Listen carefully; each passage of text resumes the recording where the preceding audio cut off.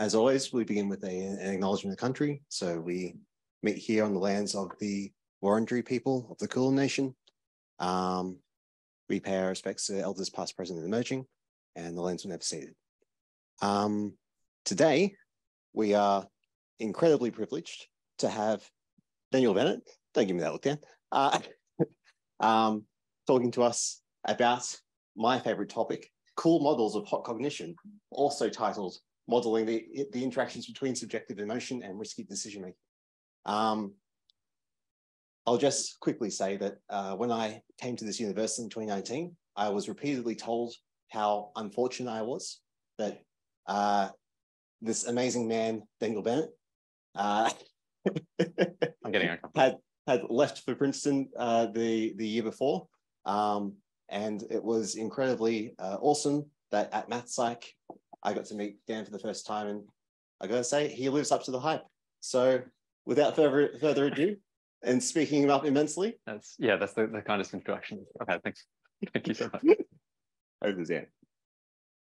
Thank you very much for having me to talk in this series, everyone. I'm really happy to talk in a series where I feel comfortable enough to put a dumb title like this on the talk. I remember there was a talk in this series, maybe it was towards the end of last year, I think it was called like the last diffusion model talk you'll ever need, or something like that. And it's like, well, if somebody can say something as transparently wrong as that, I'm allowed to call my models cool in my title. I think that was Nathan, wasn't it? I hope no disrespect to Nathan. So what I'm going to be talking about today is some attempts to use the techniques, the tools of computational cognitive science to answer some questions that I think haven't traditionally fallen within the purview of computational cognitive science. And that's, the title is Modeling the Interactions Between Subjective Emotion and Risky Decision-Making, but actually it's this idea of hot cognition that I want to start with. This comes from, it's a distinction that wasn't originally drawn by cognitive scientists. It was actually originally, I think, a little bit of a diss of cognitive psychology. So it comes from like early 1960s, 1970s, 1980s social psychology that distinguish between hot cognition on the one hand and cold cognition on the other. And in this dichotomy, what cold cognition was is everything that cognitive psychologists were studying in the laboratory, all the very good work on memory and decision making and learning and so on. And the social psychologists were saying, well, actually, a lot of real world cognition is hot. It's colored by feeling. So we may know very well what the properties of working memory are for lists studied in the laboratory, but that may not necessarily tell us that much about the way memory is deployed in the real world, according to this claim. So cold-blooded here is a diss. I think it can also be a badge of honor. Of course, like this idea of like, there is, cold cognition, the kind of pure mathematical in some way operations of an information processing architecture versus hot cognition. That same basic idea crops up in a bunch of different places. It's not unique to social psychology, dissing cognitive psychology. So if you go back to Keynes in economics, you have this idea of animal spirits. So, we want to explain things with expected utility theory or some variant of it, but people do all these strange things that we don't expect. And the reasons they do these are these animal spirits. In David Hume's moral philosophy, you have reason versus passion, and it crops up in a bunch of other places as well. So whether or not you accept this distinction, and I don't make any stipulation either way, I think it's fair to say that if we agree that there is some sort of distinction to be drawn between cognitive processes imbued with emotion, with feeling, and cognitive processes that are less imbued with emotional feeling, that a lot of the things that we might want to study because they're consequential outside the laboratory in the real world would fall under the heading of hot rather than cold cognition. And just one example here, which is another thing that I am trying to study, but I won't talk about today, is gambling behaviors. That would be a classic example of hot cognition, because the decision to go on gambling at an electronic gaming machine, for instance, is probably not based on a cold appraisal of probabilities and payoffs. There seem to be some other sort of things going on there as well. So if we do accept this hot-cold dichotomy, then the argument would go that if we want to understand these kind of complex real-world behaviors, we need to have at least some idea of what hot cognition is, how it operates. Just to make this a little bit more intuitive, here is a personal example of hot cognition engaged in by none other than me either towards the end of last year or the beginning of this year. So I work at Monash University, so all the way out here in the dark depths of the eastern suburbs. Many of you may not know about it, but I live sort of over here in the northwest. And so when I want to get to and from, I spend a lot of money driving on tollways and et cetera. And I drive out here and I drive back. And on one particular example, I was on about this section of the freeway. I was coming back. The traffic was quite bad, and a tradie in a ute kind of cut me off. And I got really kind of incensed by this. I got really annoyed with the tradie. And I got so sort of, I so much abandoned my cold cognition, my powers of reasoning, that I was, seething as I paid attention to this tradie, that I missed my turn off and ended up driving over the Westgate Bridge before I was able to get off and turn around and come back over the bridge. So this is, I would say, a personal example of hot cognition. But it also sort of illustrates something that I think this simplistic dichotomy between hot and cold cognition actually kind of elides or hides some of the interesting things that are going on here. So there are a couple of different ways that emotion and cognition can interact. And the directions of those interactions are not always what we might think of based on that simple definition of hot cognition, where it's emotion affecting cognition. The links also come back the other way. And I'll try and talk about both of these things in this talk today. Let me just, first of all, just define some terms. So what I'm talking about here, when I'm talking about emotion, is all of the things that fall under the headings of subjective mood or affect or emotion. I'm going to use these terms kind of interchangeably, though if I were presenting this work at an emotion conference, I'd be more careful about that, because lots of people at emotion conferences have big arguments about that. I'm going to sort of be a little bit imprecise with these language and say it's the, the felt component of subjective experience. And then, of course, over here in cognition, we have all of the things that many of the people in this room study: learning, decision-making, reasoning, attention, memory, et cetera, et cetera. And so what I want to point out is this example illustrates that there's a couple of different ways in which cognition and emotion might interact, and we can reasonably be interested in both of these. So number one is sort of maybe the classic idea of hot cognition. It's how are these cognitive processes that we're always engaged in our everyday lives, how are they influenced by the concurrent emotional states that we find ourselves in? So my decision or my failure to attend to my exit on the freeway was in some way influenced by my concurrent anger or annoyance, or whatever you want to call that emotion, when I was driving behind the tradie. But what I want to point out is that that's not the only aspect of hot cognition that we might be interested in. There's another one too, which is kind of this link back the other way. And this is something that is emphasized more in kind of appraisal theories of emotion, which emphasize that emotions don't just appear in a vacuum. In some ways, emotional responses, emotional reactions are reactions to a cognitive appraisal of something that's happened in the world. So the way that I appraise that person's act of sort of cutting me off in traffic determines the emotional response that I have as a result. So if it hadn't been a tradie in a ute, if it had been an ambulance with its siren going, I would have formed a different cognitive appraisal of what might otherwise have been described as the same event and kind of had a different emotional reaction as a response. So what I want to emphasize is that we, in kind of computational cognitive science, do a lot of work to sort of develop formal models of cold cognition. And I think that a lot of that work in formal models can be extended usefully if we carefully ask interesting questions to answer these sorts of questions as well. And what I'm going to try and do in this talk today is present two, I'll try and get through two examples of that. A quick defense of cold cognition, because I don't want this to seem like a diss track. I think it's the case that many important cognitive processes are best studied cold, are best studied kind of in the laboratory. So if we want to study numerosity judgments, to give one example, it probably makes sense to understand how they work, in the absence of an emotional state, before we get to the question of, how an emotional state might influence them. We may never get to that point because we may decide that's not an interesting question. Many important real-world behaviors. A lot of them involve hot cognition, but you can say that a lot of them do or should involve cold as well. So we have over here Steve Smith grabbing a catch in the slips. What he's doing there is some sort of complex cognitive appraisal of the trajectory of an object made in a very short amount of time, so that he can get his body in the right position. That's probably too short a time frame for emotion to really be doing much there. That's cold cognition in the real world. I served on a jury last year, and it was quite interesting as an experience. Not least because one of the specific instructions that a judge gives to the jury is you should disregard all inferences that are suggested to you by your feelings, and only base your judgments on a cold and rational appraisal of the facts. So whether that's actually what goes on in jury deliberations always is a separate question, but at least in principle, how the system is supposed to work is involving only cold cognition. And the last point that I want to kind of really emphasize here as well is that a lot of the work that I'm going to present today sort of depends on there having been decades of work studying various kinds of decision-making processes in a cold form to build up a kind of consensus understanding of what's going on, so that those models can then be sort of applied. And so if we want to understand how these things work in hot cognition, we can't go straight there. We need to build on the cold as well. Okay, so the specific questions that I'm going to be asking here today are trying to take the set of questions.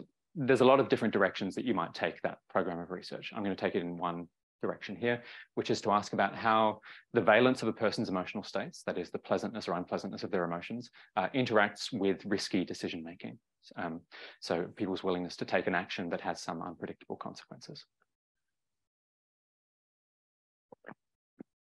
And from a methods perspective, the core idea that I'm going to work with here is just, it's a relatively uncontroversial idea, which is just that if we do want to understand how these cognitive processes and emotional processes are interacting with each other, as a first step, we might just want to measure them on the same timescale. So that's really the only methods advance here. And what we're going to do is we're going to have a standard decision-making task. It's going to be a prospect theoretic kind of risky gambles task. And what we're just going to do is kind of have people iteratively do these gambles. And then every 20 or 30 seconds, we're just going to ask them for the subjective valence of their emotion. We're just going to ask them how they're feeling. And then what we're going to get is the ability to ask questions sort of about both of these reciprocal links here. Or I will claim that we'll get that. You can make up your own minds. So this is mapping those broad questions that I mentioned in the previous slides onto some specific questions that I'll talk about today. So study one, which I'll talk about first, is going to be about how does, given that we've measured somebody's emotional valence within this task, how predictive is that of the decisions that they make? How does that affect their willingness to make risky decisions in particular? Given that we've measured both those things at the same time, that's a question that we can ask. And then study two is going to be, within this task, people are going to be getting feedback on the consequences of their decisions all the time. You make a decision, you get feedback. You make a decision, you get feedback.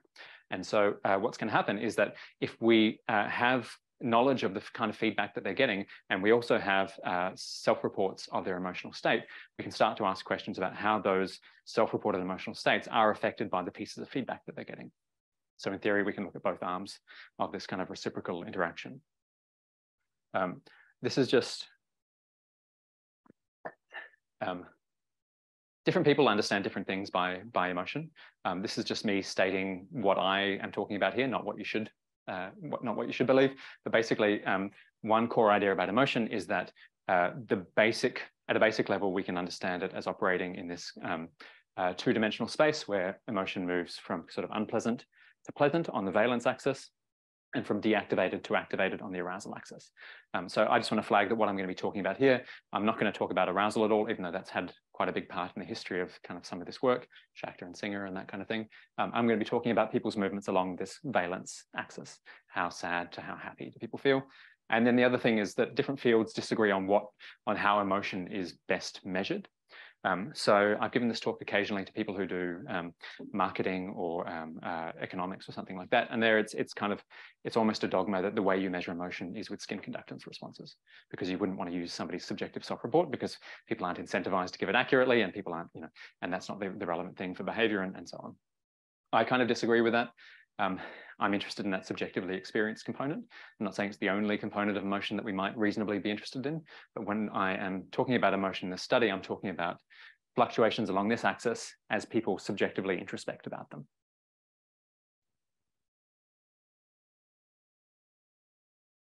And here's the task that I'm going to be using in both of these experiments. It's a fairly simple one, but it's sort of the workhorse for a lot of this work. And so I'll just take a minute to just explain it to make sure everyone's on the same page. So what people are doing on every trial of this task is choosing between these two card stimuli. And on the back of each card, we have information about the things that they might find on the other side. So what we have here is on the left, a card with a 50% chance of having a 100-point win on the other side, and a 50% chance of having a 100-point loss on the other side. So if it turns over and there's a blue color, that means they've won 100 points. If it turns over and there's a green color, that means they've lost 100 points. The size of these bars is just indicating the probability. So this is a 50-50 gamble. And then they're choosing between that and a gamble that has a probability 75% of winning 0 points and a probability of 25% of winning 100 points.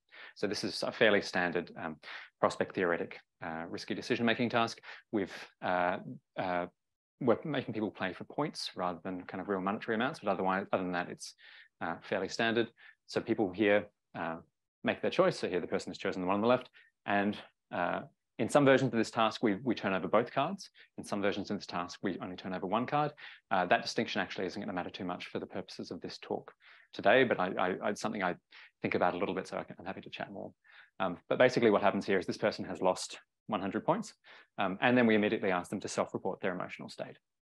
And so if they care about what's going on in the task, which they don't have to, but if they do care about what's going on in the task, then this self-report of their emotional state might be a little bit more negative than it was previously. Here are just some broad details of the study, which I won't dwell too much on. People play for about half an hour. They trade these points for a small monetary bonus at the end of the task. So the monetary bonus is small. It's between $0 and $1. It's another reason for having points is that if we put the actual monetary amounts here, it'd be, gain 2 cents versus lose 2 cents. And I feel like this is more likely to kind of incentivize engagement. So what we have is 212 choice trials. And then across the whole course of the study, which runs for about 25 minutes or half an hour, we have 56 of these mood valence self-reports. They come up every 3 to 5 trials. What we specifically instruct people is that the left extreme is as unhappy as you can imagine feeling. The right extreme is as happy as you can imagine feeling.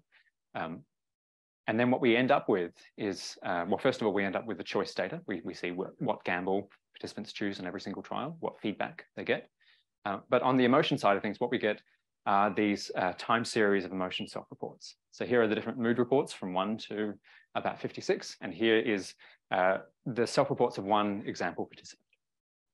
So this participant here started out feeling good. The mood immediately declined because they realized they were doing a boring cognitive task. And then it fluctuates around whatever level it declines to for the remainder of the experiment.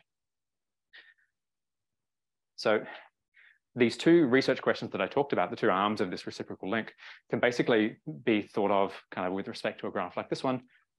When we're asking how this emotional state influences decision-making, we're saying at each point in time, right after these measurements, people make a decision, and we know what emotional state they say they're in at the time of making the decision. And we can start to say, is the variance in this time series here, is that related to variance in their choices, and specifically in their willingness to choose risky options? That would be our link between emotion and cognition. In order to look at the links between cognition and emotion, we can just kind of reverse the arrows. So we can say, at this point here, the person experienced this kind of feedback, and here they experienced this kind of feedback, et cetera, and we can start to work out what are the relevant dimensions of the feedback that they are observing for explaining variance in this time series. There doesn't have to be any. A person may just be responding at random because they don't care about anything that's happening in the task. And in that case, we should give ourselves a model that can kind of pull out that lack of an effect as well. Okay, so what I'll talk about is the first of these links first and the second second. I realize I don't have a clock or anything like that.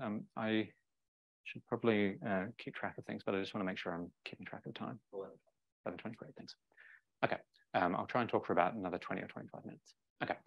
So what I'm asking here is how an individual's emotional valence, as measured through these subjective self-reports, is related to their willingness to make risky decisions in a task like this one.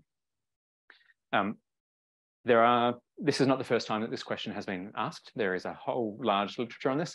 Here's one example of this. This is some work by Ross Otto and colleagues in 2016. So it turns out that the purchase of lottery tickets in New York City tends to go up when a citywide proxy for mood goes up.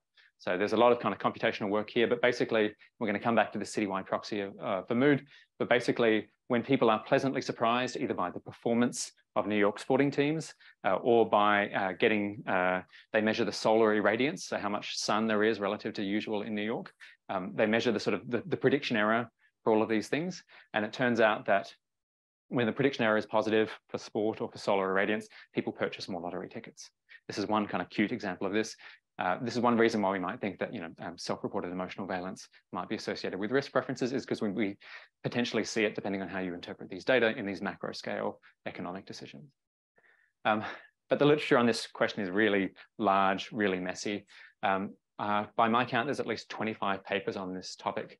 And the results are, and I want to emphasize this, completely incoherent and inconsistent with one another. So for every paper showing that positive emotion produces increased risk seeking, there's a paper showing that positive emotion produces increased risk aversion. There doesn't seem to be any systematic relationship with the kinds of paradigms that people are using. I have some thoughts about why this might be, but I just want to say this is why I think it's interesting to go after this approach, which people haven't done before, is because there's a lot of contradictory evidence out there in the literature. What we're going to do here is we're going to take advantage of data that was actually collected for a separate experiment that I'm not talking about today, but we have two separate experiments where people do this task programmed up in JavaScript. So we have 320 people in experiment 1, 509 people in experiment 2. They're all doing this task. Here, for instance, just to give you a feel for the sort of the variance in the data, here are 6 randomly chosen participants and their time series of motion throughout the task.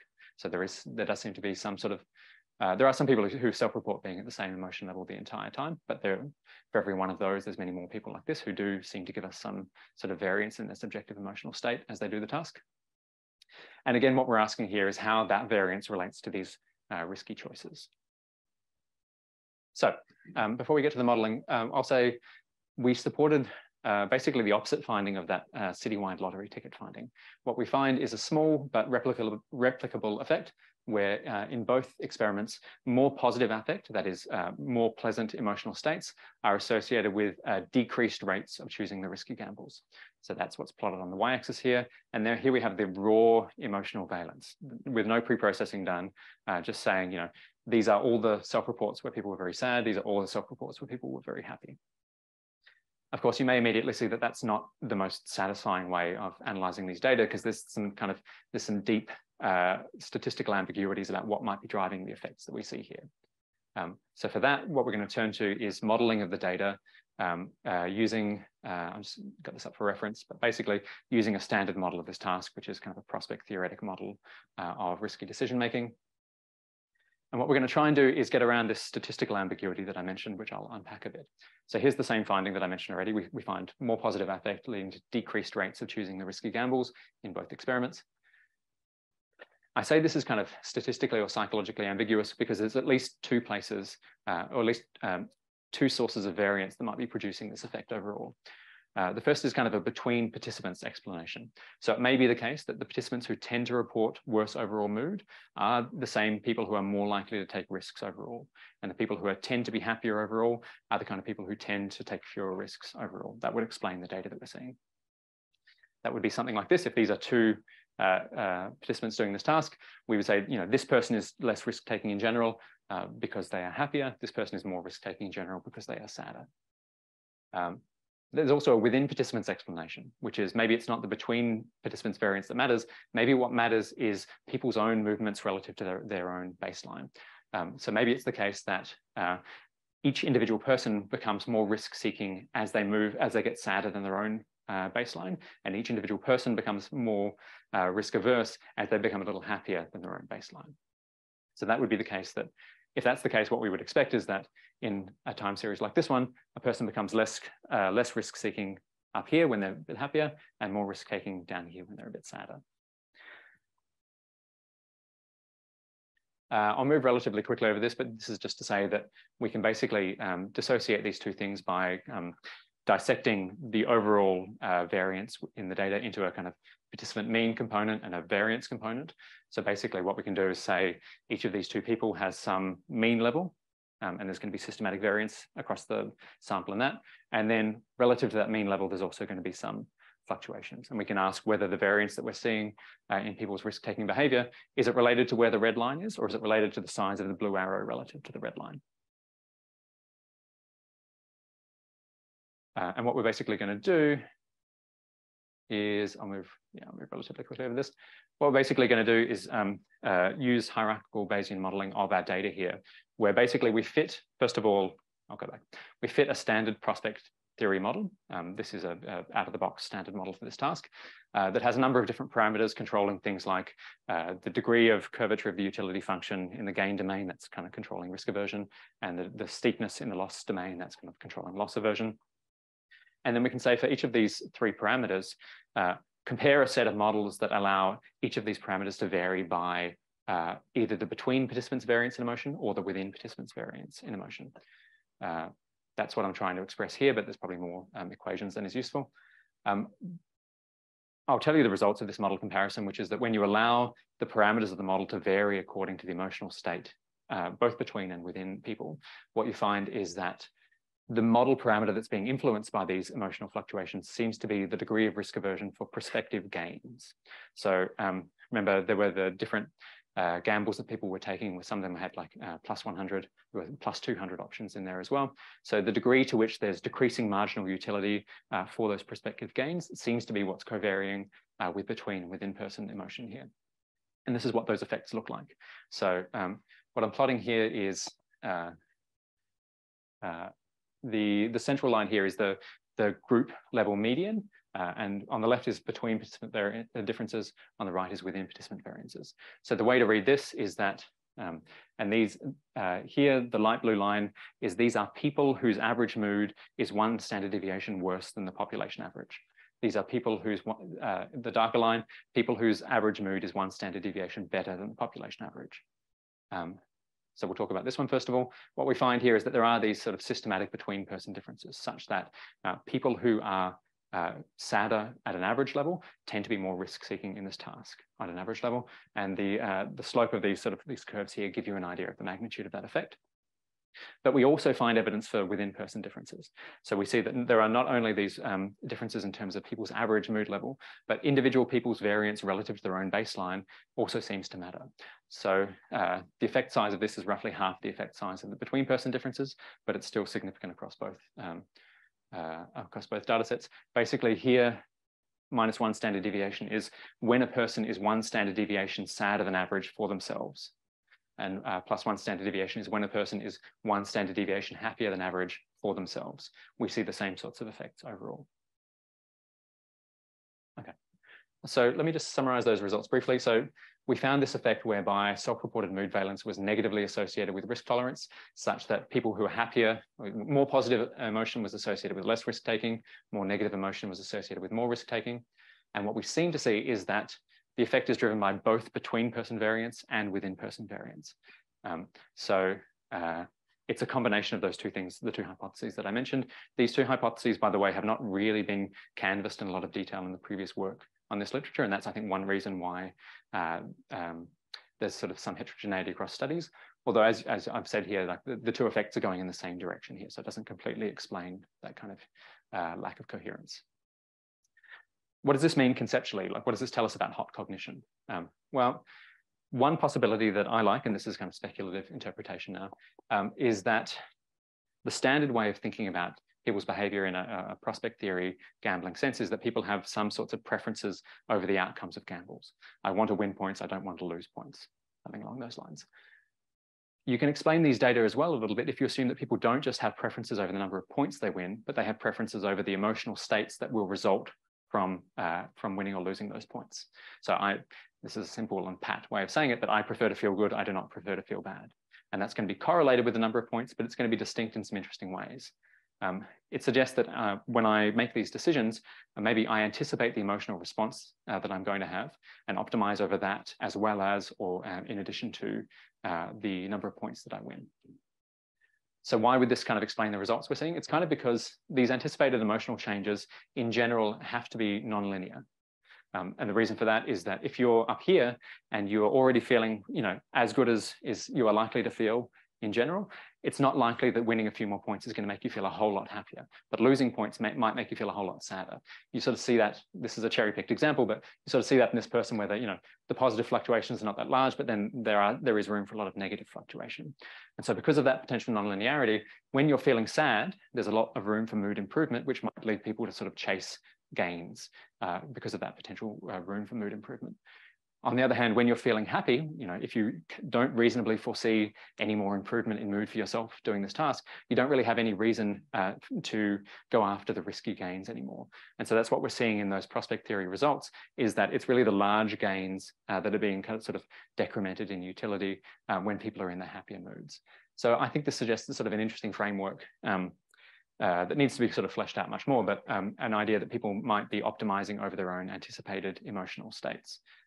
In a way that we can use the mechanics of a model like prospect theory to try and get at this. But of course, there's some deep philosophical difficulties there about, how can people know the way they're going to feel. They can only sort of anticipate the way that they're going to feel. And so we're optimizing over beliefs about emotions in addition to actual outcomes, and the tractability of those models starts to get a little hairy. So I think there's reason to sort of keep pulling on this thread, but I just want to flag that there are some thorny conceptual things that will need to be sort of ironed out here as well. Okay, I want to move on to study 2 as well. So this is asking about that reciprocal link. It's about how do the cognitive appraisals kind of determine the emotional reactions. Paul, can I do a quick time check? Yeah, 11:33. 11:33, great, thank you. Okay. So here we're looking at this direction. So here we're saying last time we were looking at sort of the effect of this emotional variance on people's choices. Here we're saying that there are these outcomes on every single trial of the task. And we want to know what it is about these outcomes that's driving people's emotional valence here. Why do people feel the way they do as they do this task? I want to come back to this study here because I sort of skated over this, but I said lottery tickets are purchased more when citywide mood improves. How do you know that citywide mood improves?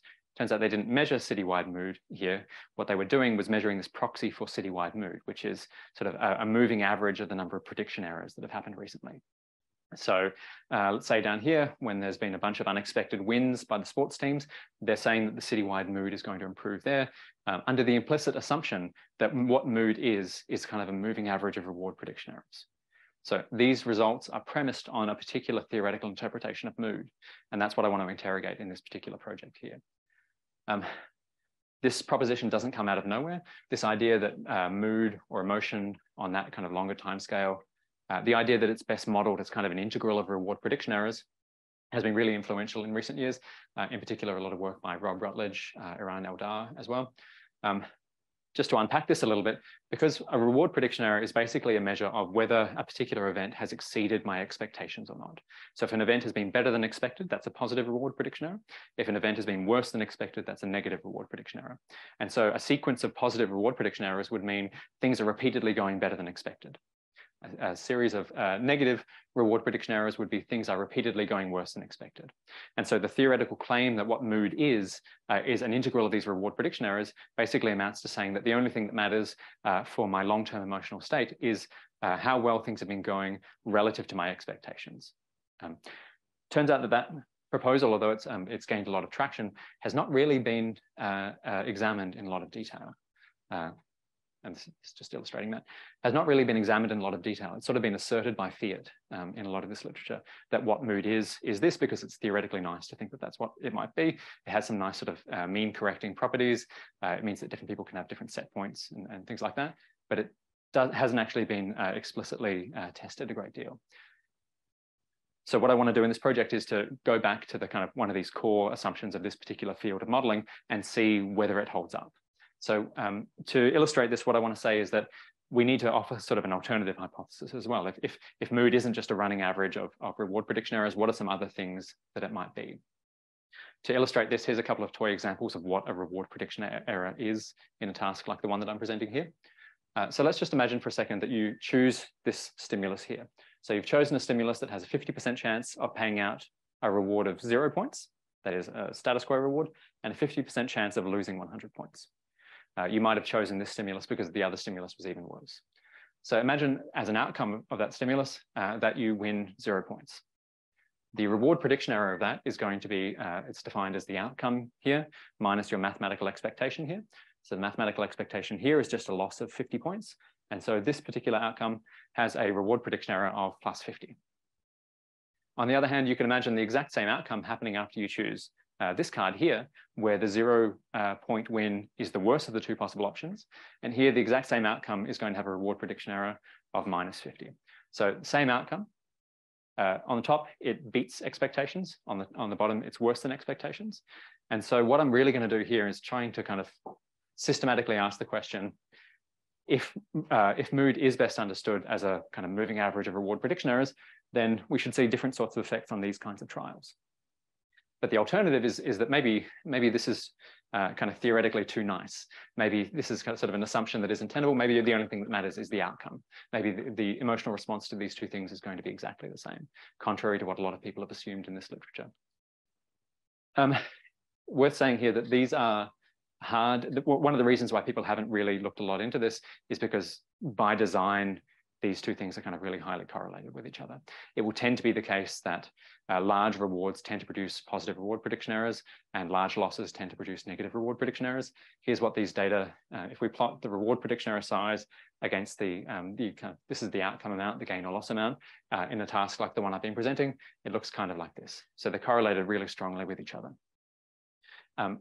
This makes it doubly hard to interpret those results of previous studies which have just analyzed reward prediction errors, because you can see here that if you use this as a predictor of people's emotions when they're really being driven by this, you would do a reasonably good job because they're correlated at about 0.84. But the interesting thing here is if we just sort of look within a particular level and we look at positive versus negative reward prediction errors, what do we see? This is just some details of participant recruitment in this task. So here we have 150 adults doing this task via Prolific. It's a little bit peripheral for the overall framing that I've given you here today. We had a forced choice condition in this task as well. We were wanting to look at the effects of the agency you have over your choice on the kind of the processing of these different things. I'm flagging it here because it turns out to matter for the results, but it's not kind of a core theoretical aspect of this. Basically, these are the only differences here, just to flag. We're not providing that kind of counterfactual feedback. Again, happy to talk about that later. But basically, we're working with pretty much exactly the same task. And we're just asking a question about how these outcomes here are driving these fluctuations in subjective emotional valence. We can plot this in a few different ways. So what I'm plotting here on the y-axis in the first two graphs is change in emotional valence. So change relative to the last time you were asked. So if I ask you on trial 2, how are you feeling? And you tell me you're a 6 out of 10, and I ask you again 5 trials later and you say I'm now a 7 out of 10, then the change is +1. I'm expressing this in sort of the percentage of the length of the slider here.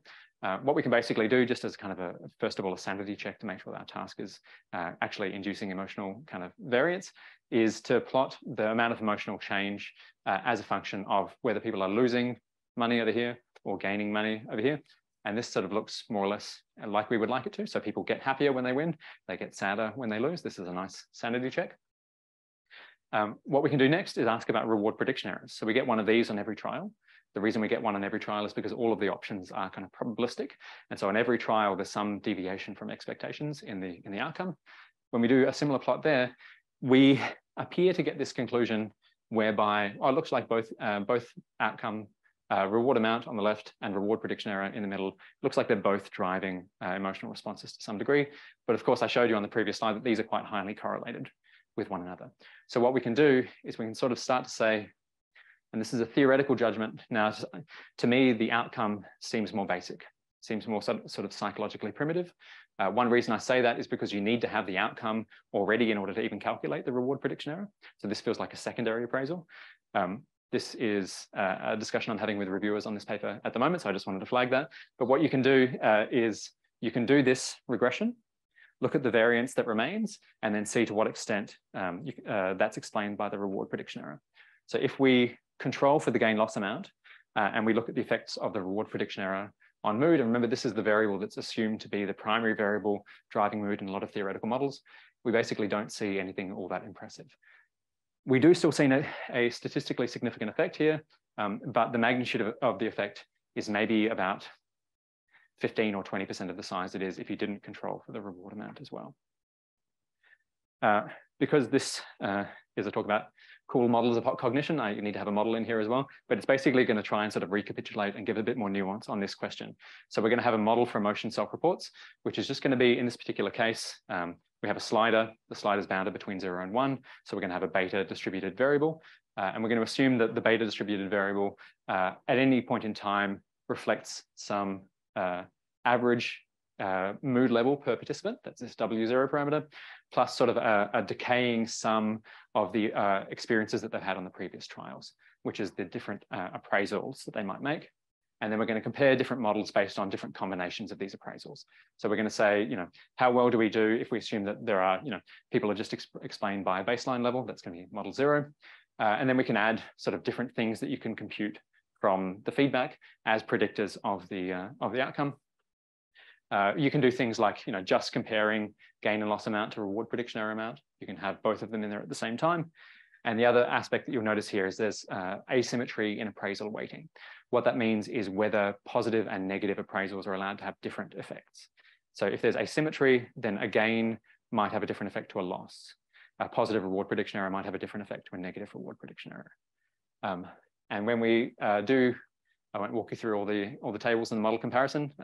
There's a preprint that I can refer people to if they're interested. But basically, when we do this model, what we find is that the best fitting model is to assume that people's emotions are driven by two things. One is the gain or loss amount, that is the actual outcome amount on every trial. And the second one is the reward prediction error. And we're allowing for some asymmetry between positive and negative here. The really interesting thing here comes when we kind of go into the entrails of this model and inspect the parameter estimates and allow them to vary across conditions in an interesting way, because what we get is plots like this one that allow us to quantify the degree of change in subjective affect per 100 points for each of these different outcome types. So what we have up here is, gain outcomes on free choice trials. So these are when you win after freely choosing something, gain outcomes on forced choice trials, loss outcomes, etc. What you see here is that we get this nice, if I'd been presenting this on a Mac, there would have been some nice histograms here as well. But basically, assume that there are pretty histograms on top of these. These are basically estimates of the effect of each of these different outcome types on subjective affect. So what we see is that gain outcomes, affect consistently becomes more pleasant, sort of more or less regardless of whether it's a free choice or a forced choice. In loss outcomes, we see affect consistently becoming a little bit worse.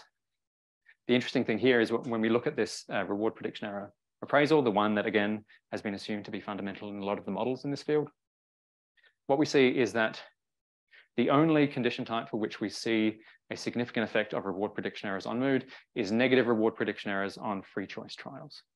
And this is going to be sort of, these are coming from the same model. So this effect is sort of going to be kind of above and beyond the effect here. But this is saying that, quite contrary to the idea that we should model reward prediction errors as the kind of the fundamental appraisal that drives mood, that this is what mood is, actually, when you are a little bit more careful in the way you sort of put regressors in the model, you only see effects of things that are worse than average. You see quite a small effect. And you only see that effect if people choose freely, not if the choice is made for them. So that sort of points away from this idea that this is kind of a fundamental appraisal that is driving emotion. Basically, this challenges one of the most influential assumptions in this field. It suggests that a lot of the existing theories of mood, computational theories of mood that is, need to be revised, including, I should say, some that I have proposed before I started testing this particular assumption, and suggests that when we have data like these ones from this citywide modeling study, it may well be the case that variance in these prediction errors is associated with variance in lottery behavior, but the assumption that mood is the sort of the citywide mediating variable that explains that is potentially not tenable, or potentially needs to be revisited in some way. Okay, I'll try and wrap up briefly here.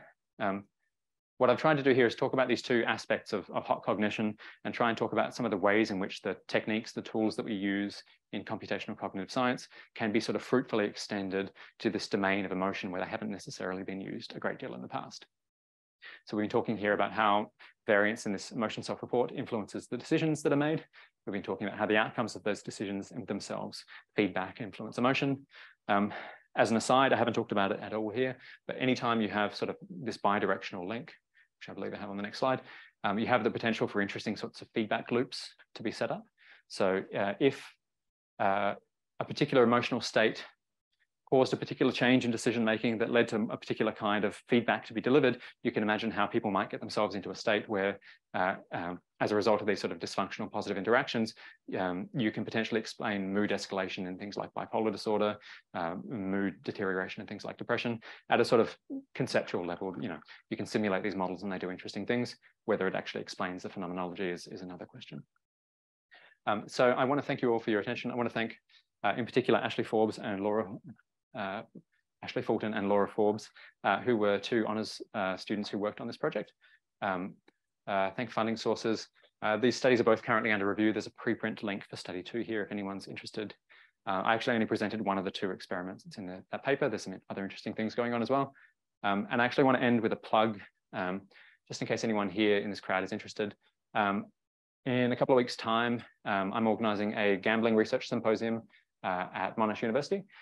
This is going to be sort of the applied angle of a lot of this work. I mentioned that gambling is an area I'm really interested in. You know, thinking about hot cognition in the wild, some of the potential harms that might result. This is one area where that might happen. So if this is of interest to anyone, I wanted to leave this up here and just say we'll have in-person attendance, but also Zoom attendance if anyone just wants to grab a free ticket and come along. Okay, great. I'll flip back. Yeah, thank you all for your time.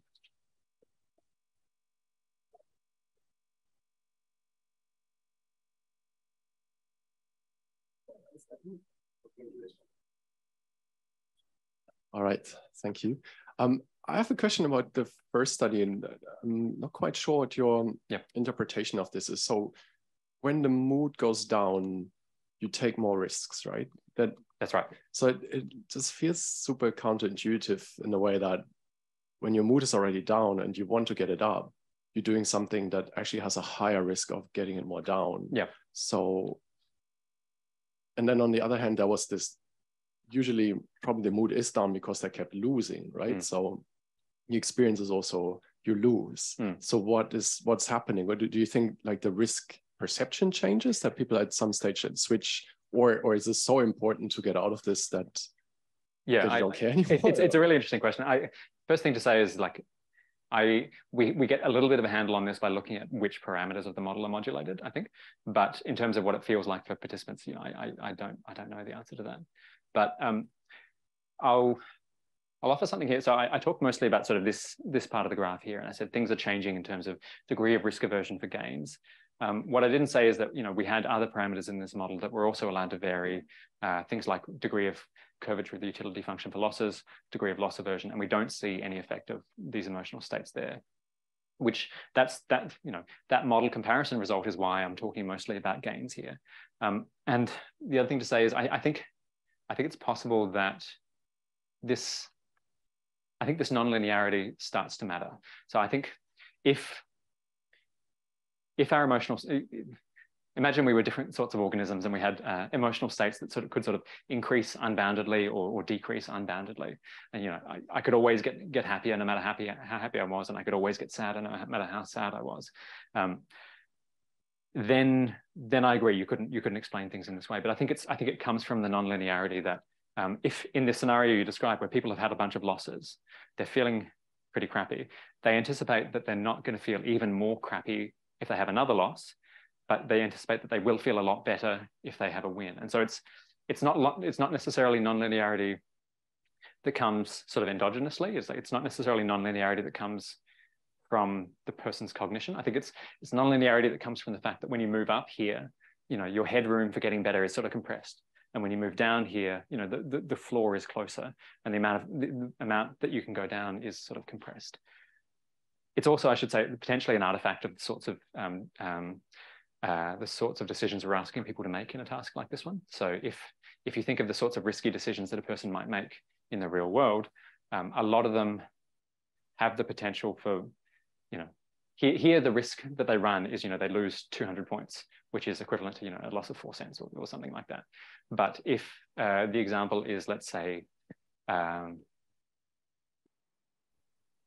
driving without a seatbelt or something like that, then there the losses are not on that small scale, they're much larger. And so potentially the prospect of those much larger losses could lead to some different kinds of dynamics in the real world.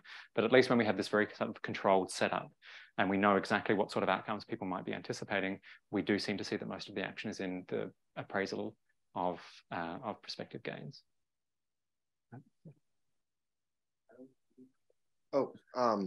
I kind of had a related question, but I think you've already answered it.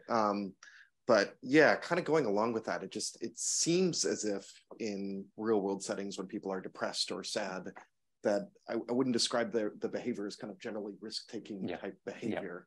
And so, yeah, it does. I was wondering if you could maybe just, I think you've already commented on that, but it seems like this might be specific to the task or even the model, that interpretation. I think that's probably right. I think that a lot of these interpretations come from knowing that people are making, you know, choices from a particular suite that we understand well. Whereas, you know, if people are in the real world, there's any number of things that they might be doing at any point in time. And even the choice of, the decision set that people have, the things that they sort of are consciously deciding between. Here we control it, in the real world we don't control it at all.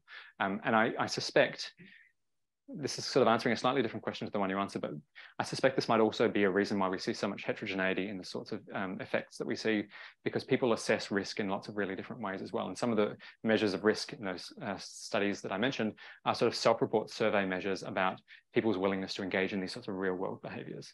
The DOSPERT is a classic questionnaire. It might say, how likely are you to go down a ski run that's beyond your ability or something like that. And so there, it does feel like we're talking about a qualitatively different regime, I think. So I think there's some advantages of sort of, taking the tools of cold cognition and sort of adding heat to them. But there's some extent to which it's still sort of a bridge too far to say we have a model of kind of complex behavior in the real world, because it has all of these complex properties that just aren't features of a task like this one. All the more so for something like depression as well. If I could just add a point onto that, what if, I'm generally unfamiliar with the literature on this task, but has anybody looked at variants where you have the option to just stop playing or just withdraw entirely?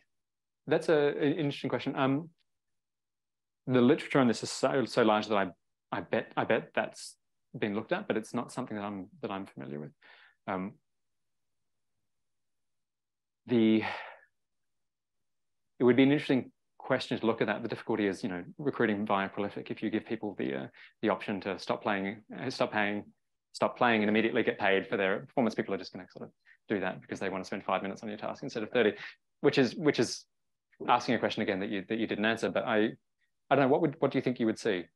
Well, so I guess it would depend on whether there was payment involved or if there was another task they'd had after that or something. I think there's various ways you could implement it, but it just seems as if when their mood gets negative enough, they would just withdraw entirely. That's a really important point, I think, is that we are forcing them to, we only analyze data from people who do the entire task, and presumably there's some, we recruited 800 people, presumably there's some small proportion of people who rage quit at some point during the task, right? And that's censored data, and we don't have access to it. But even the idea of approach and withdrawal as being decisions that are sort of affected by emotion, I think could be a useful way to start taking this, because it's, to go back to your previous question, one feature of cognition and behavior in depression in particular is a withdrawal kind of response. It's why things like behavioral activation therapy, just getting people to schedule activities, turns out to be quite a useful therapy, is because it gets people to engage in things that deliver them some degree of reinforcement from the world. And so that's sort of, again, one of those aspects of behavior in the real world that is just not captured here. But I feel like looking at approach and withdrawal as influenced by sort of a manipulation like this one could be a reasonable way forward. Thanks. Another one, if I may. One other thing about this is that it looks like the decrease in mood is related to what you lose, right? So what do you think? Could you decouple this? Could you give, have people lose smaller amounts but give them really negative feedback, like a really bad sound that indicates losing, and then see if it's actually the mood, or is it, because the alternative might be, if I lose a lot and I come to the point where I really need the points, I take more risk, and it's actually not the mood, but it's just like where I am with my point balance. That's a good point. My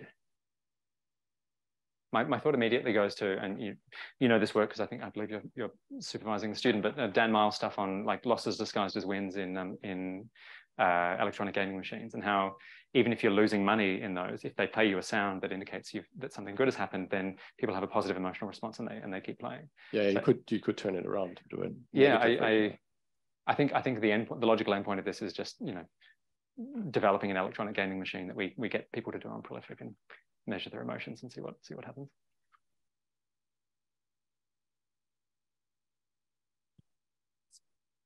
I hadn't thought about it for the loss domain though. I'd have to think, just playing like a bow sound or something. I do have one additional thing. So over in the field lab who do emotions, Kalakrinos and Greenaway and Koval, they have a new database that they've made called the Emote database that has 27 data sets from real world Yeah. collection. It seems like this would be a great testing ground. Pete Covell and I have had some of those chats, You've had like those chats? initial chats, yeah, because there's a, okay, just to broaden out. So, you know, a lot of people in the field of emotion research are working with ecological momentary assessment. So you get emotion time series, not over the course of 25 minutes, like in a task like this one, but you get them over, you know, 25 days or something like that. And so one intriguing possibility is whether one intriguing question, I think, is whether the dynamics that we see in a task like this one that we model here, whether they are qualitatively the same as the dynamics that emerge sort of over hours and days, or whether there's something different that's happening at this shorter time scale. Pete Covell and I have been talking about ways to potentially get this off the ground. It's interesting because the reason I click forward to this one here is it's not at all evident from this particular way of writing it out, but you can rearrange this equation so that it basically is an AR1 model of the kind that they use to model their emotion time series. So yeah, we think that it might be a fruitful sort of way of doing things.